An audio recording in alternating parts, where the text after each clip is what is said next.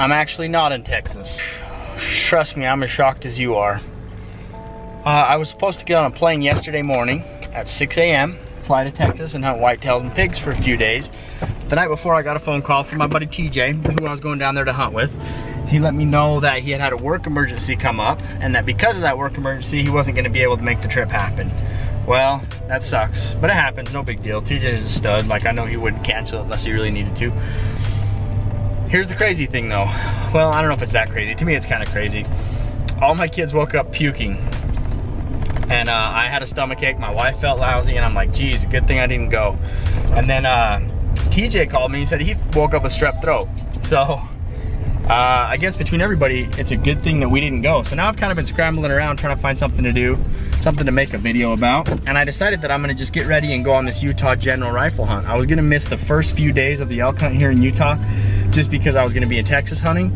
But now, I don't have to do that. So I'm gonna go take my rifle, my 300 short mag, make sure it's still dialed in, take a few shots with it up here at the shooting range. And if it's all good to go, I'm gonna go out in a couple days and go chase some elk on the Any Bull unit. I haven't decided where I'm gonna go, might go to unit up north, haven't decided quite yet. But anyway, let's go shoot the gun, see how she's doing, see what it looks like, and we'll follow up from there.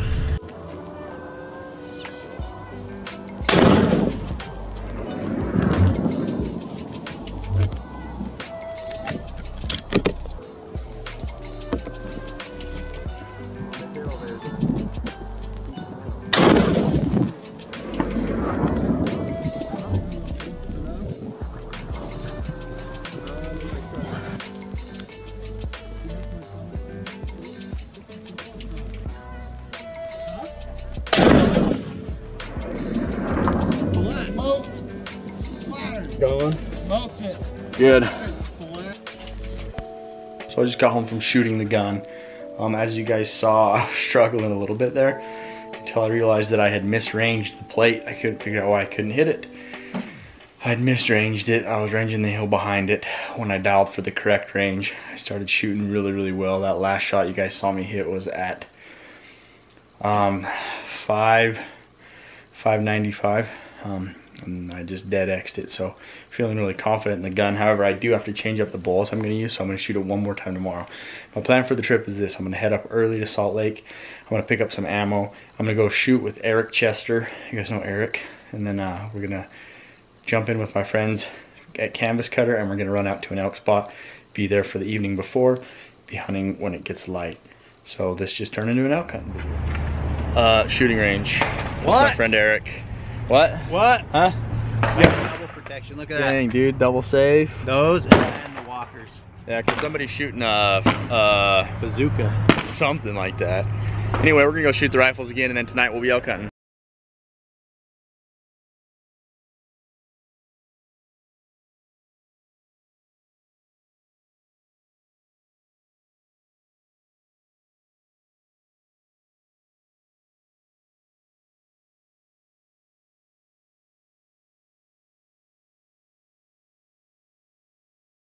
Good morning. Utah, over-the-counter elk with Canvas Cutter. Let's go.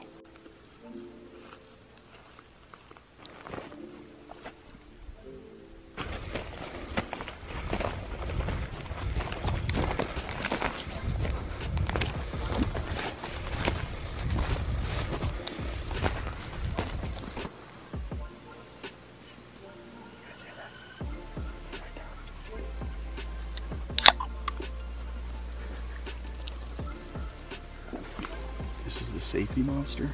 You're actually required to carry this by law in Utah during all rifle hunts. So, well, we went for a little loop this morning, went down the ridge. We saw 1, 2, 3, 4, 5, 6, about 9 people and 0 elk. Had a good conversation with some fellers from down south and one guy who does not like his job. Yeah, now we're back here at the truck debating. It seems like the elk haven't pushed off into this low country yet with the lack of weather. It is fairly cold, but there's not any moisture. there's not any precipitation, any snow up high. So they're probably still just up there. So we're gonna game plan, get something figured out for the afternoon. Probably grab a nap and be back at it. Keep hammering.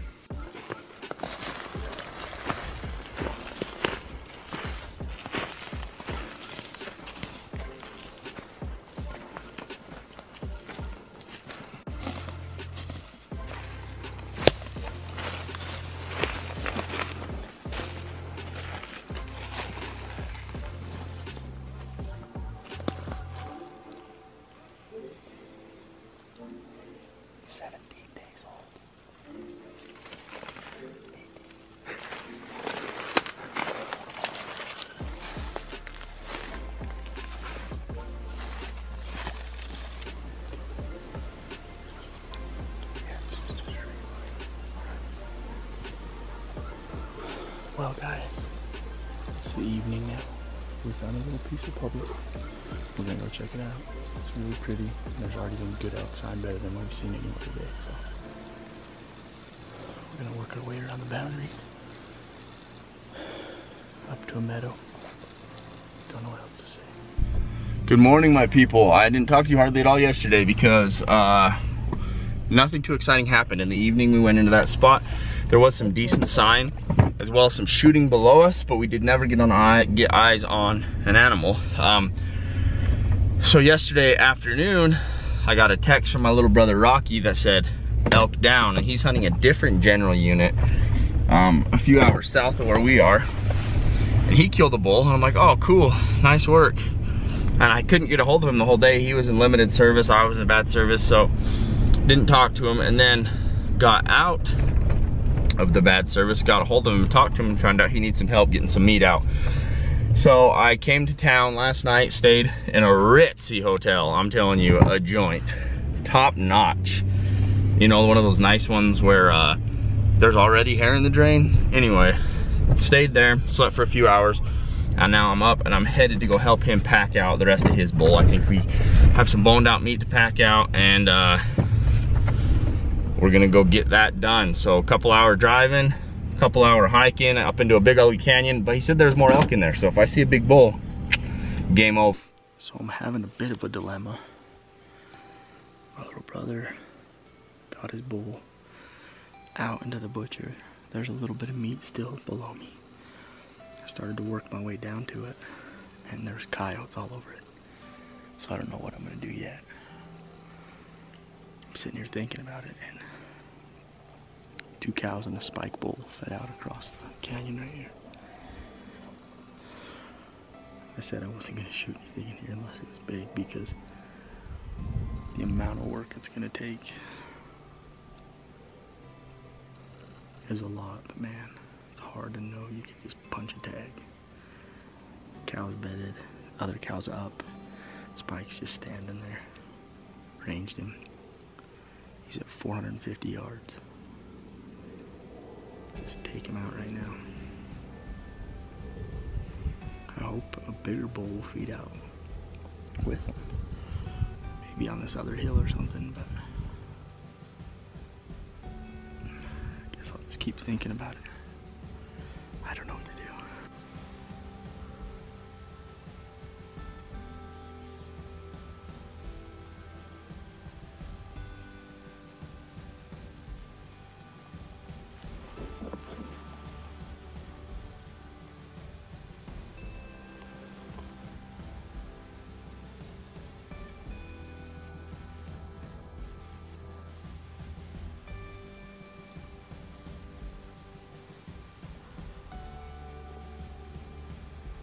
Bye-bye. Gave me every chance in the world to shoot him.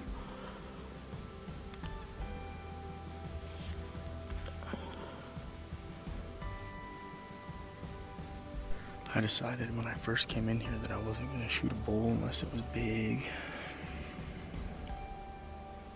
But that one just looks so delicious. What do I do? This is probably, well, very well could be the last chance I get at a bull on this tag, just because I'm heading to New Mexico in a few days for that hunt. As of right now, I'm passing this bull. Unless he walks to like 200 yards, and maybe I'll shoot him. Or if he goes clear up to the top of the hill, where I won't have to carry him up the hill, I might shoot him up there too.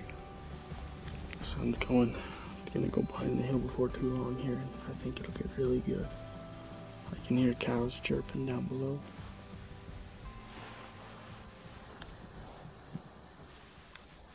Hi guys. I don't think I talked to you since last night. Last night I was looking at those elk. I saw a couple more spikes and a bunch of cows. Nothing that I wanted to shoot up in there. Is a long ways up there. So I got out of there and I drove to phone service, and I was gonna go to another unit, but it kind of just didn't pan out. So I'm back here on this unit again. It's about 2:30 in the afternoon. I've been hiking for maybe an hour now. There's a long ways up in here. I still haven't got to the steep climb yet, but I'm gonna hike into that canyon again and try to find a giant. It would have to be something that would get me pretty excited to shoot it in there, because I know the reality is it would take me a couple days to get it out. I think we have a good chance of seeing some elk tonight. I didn't bring the big camera because I was trying to go light on gear, but I do have my phone cam adapter, so I should be able to film some elk if we see them and hopefully put this guy to work. Oh yeah. 300 short mag. Look at these wasps. I hate freaking wearing orange because the wasps think we're best friends. I had one land right on my hand earlier. It scared the daylights out of me. Stone Glacier's loaded up, tripod and some snacks, and headed in. Well, I'm in here. I'm cold. Got sweated up. Man, I went up the wrong ridge coming in here. It's a good thing I pulled out my map and looked at it, because I was a full wrong ridge to the west, climbing up the back. I thought I was going up the back of the ridge I need to go up, but I was going up the back of just this ledge that would have done me no good. I would have got to the top and had to climb right back down and come over to this. Luckily I checked my map, and as soon as I looked at my map, I side-hilled around and I was already higher than the elevation I needed to get to. So that was good. But I got in here and started glassing, and I immediately glassed up a guy down there hauling a bull out. He was not happy. I could hear him yelling and cussing and screaming. He's having a rough day. He looked like a pretty good bull though, like a nice 5 or 6 point, but hopefully it wasn't the one I heard bugling last night, but there's a good chance that it is. I think there's probably some more in here though. Got one cow down below me, and about 10 cows over here. They're chirping and going crazy, but haven't heard a bugle. Last night there was a couple different bulls bugle. I think one of them was the little spike, and I never saw the other one. Oh, I'm so cold. Whip.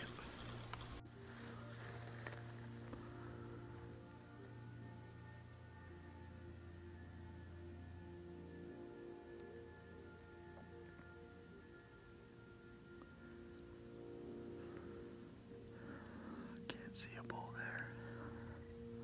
I know there's at least 5 elk there, but I can't see a bull. Cows and calves so far.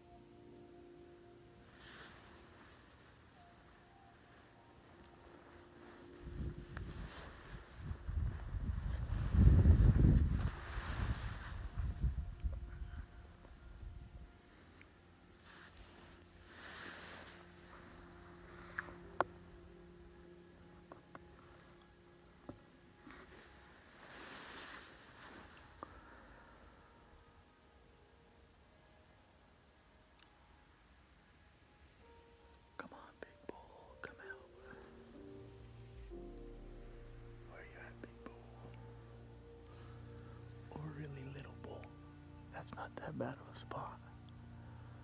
If you could kill him right there, he's 3/4 of the way up the canyon. Wouldn't be bad at all.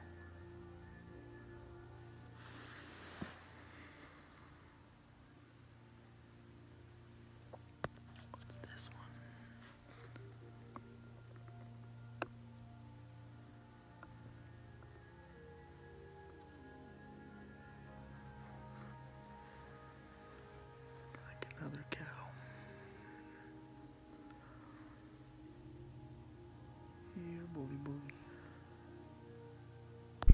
Well, no dice tonight. Bunch of cows came out at last light. Had cows all around me, no bulls, not even the spikes showed up, which is good because I might have been tempted tonight, and I'm glad that I am not hauling elk out of here because I got a long way to the road. Miles. Like a 3-mile drop. Whatever, it'll be alright, it's all downhill. Another day in the books. We'll see what we do in the morning. Made her back to the old Tundy. Man, what a walk. So tired and hungry. I'm gonna cook me some food. Let's see what we got. You guys aren't gonna believe what we're going with. I gotta eat these because this carton is falling apart. Please don't break, please don't break. You know it. You know it. No jalapenos, man. Why is life so hard? But wait, why do we have 2 pans set up? There's more. Is that Uncle Ben's boiling bag rice?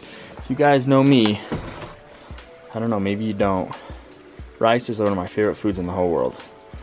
I live and thrive on rice. So I'm gonna make some rice and a breakfast scramble. Let's go. Oh yeah, it's hard not to get the camera in the way of my headlamp. Looking good there, some better cheddars. We boiling here yet? Not quite. This is like the easiest camping, just boiling bag rice. All I do is boil it for 10 minutes in the bag, comes out, easy peasy. Got the eggs going strong in there now. If I tip this over, I'll cry like a little baby. Scrambling them all together. All done. Rice will be done in a sec. I'm not gonna wait around. All right, well, didn't see anything this morning once again, so it's time to call this quits.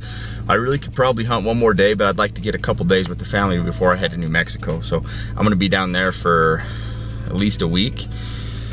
So if I go home now, I can get 2 days with them, which is huge for me. Love spending time with them. It just refreshes me and makes me feel so much more invigorated, ready to get out and go hike. So I do need to thank a couple people who bought apparel. Really slow this week on the apparel sales. I assume that's because everybody's out there hunting, I don't know. But I want to thank Tracy Nipper for buying a hat and a shirt. And I also want to thank, I'll never be able to get this name unless I read it, Mark Shanazarian, I believe is how you say it, for buying a shirt. So thank you, Mark. Those are the only 2 apparel orders that we had come in this week. But thank you guys for supporting the channel for what I'm doing. I know that I got a lot of kind of stuff out of stock on my apparel right now. Hunting season just kills my organizational skills. You guys probably know that by now. When I'm out hunting, it's just like I go out of service for days at a time and I don't get that stuff taken care of. But I need to get it handled now that I'm going home for a couple. Anyway, thank you guys for watching the video. Thanks for tuning in. I hope you had fun watching it. I had fun making it. Anyway, New Mexico next. We'll see you guys.